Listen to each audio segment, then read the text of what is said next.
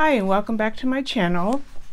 I thought that I would post intermittent book reviews in occasionally, especially when a book really hits the spot with me.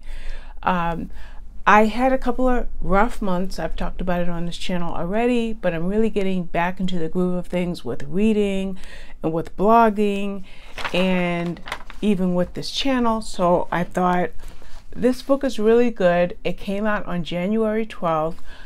I am putting the book cover up on the screen, The Perfect Guest by Emma Rous.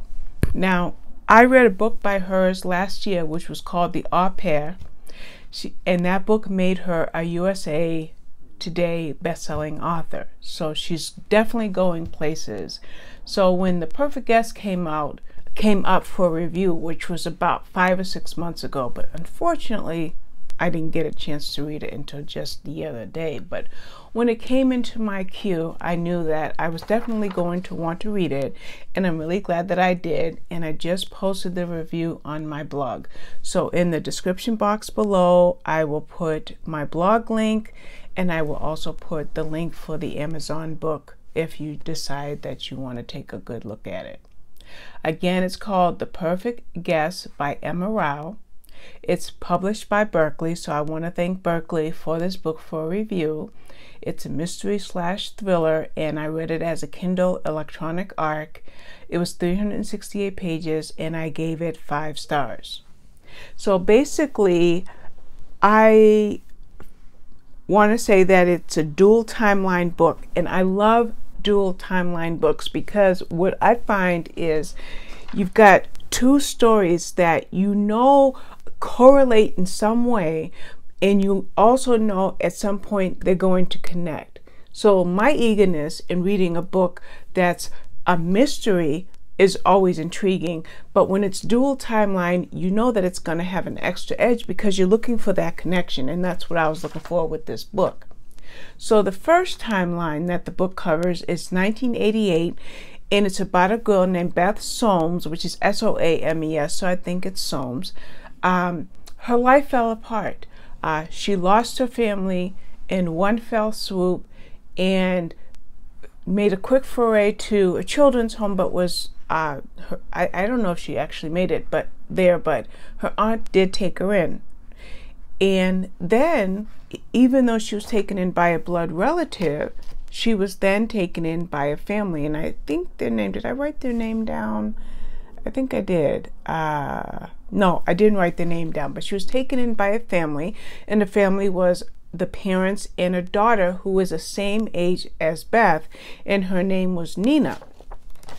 Now, Nina and Beth hit it off really well, at least for the most part. Yes, they had their conflicts, and those conflicts come up throughout the story. But oddly enough, Nina's grandfather, who I believe was the father's father, lived across the pond in the US. This book takes place in the UK. And whenever he would come to visit the family, they would ask Beth to pretend that she was Nina.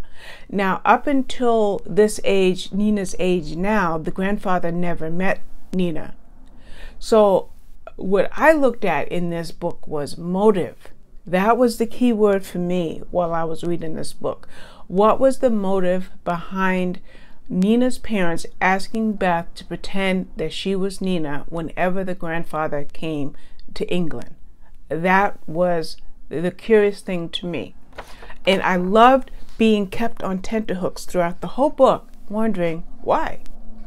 Then the book flips to modern day 2019, and in those chapters, we meet a woman named Sadie Langton. Now, Sadie Langton is a struggling actress, and she was hired to, actually, she was invited to a murder party at a place named Raven Hall. Now, Raven Hall happened to be the house that Nina's parents owned and where Sadie was living, where Beth was living after she lost her parents. So now it's 2019, and there's an invite to this place called Raven Hall, and what it is it's a murder party. And in this murder party, Sadie has been given a very specific role. She's given a suitcase with specific clothing items. She's given lines that she has to read and a role that she has to play.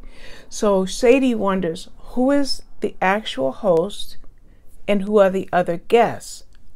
Along the way, however, chilling things start to happen, and Sadie knows something is way off.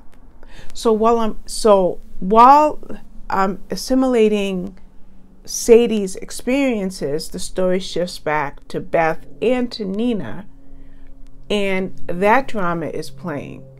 And then again, the thing with the grandfather.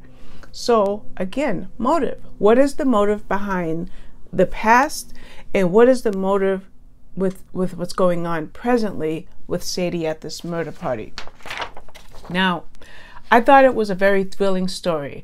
I love the back and forth of it. I've always enjoyed that aspect when a story is written. And it didn't matter whether I was reading Beth's story or Sadie's story. I was fully invested. I was really pulled into all of the drama that took place. And I also loved being led to search for that connection. What is the connection between the two stories, and when would I realize it? As a matter of fact, Shalene, the color in Book Nook, I texted her and I said, Shalene, what's going on? She said, have you finished the book? And I said, no, I'm 88%. She says, well, I'm not going to tell you. But yeah, I really wanted to know, and I couldn't read fast enough, and I was hoping Shalene would tell me, but nope, she wouldn't. So anyway, it was a really, really good book. It was chilling. It had my attention from beginning to end. It kept me reading straight through. There were no lags in the story. It was excellently written, and it, like I said, it kept me grasping for the motives behind the two stories and behind everything that took place. So this is only the second book that I read by Emma Rous, but I highly recommend it. All this time that I've been talking, I will have stuck the book cover up on the screen, and I want to thank you for your time. That's it. Bye-bye.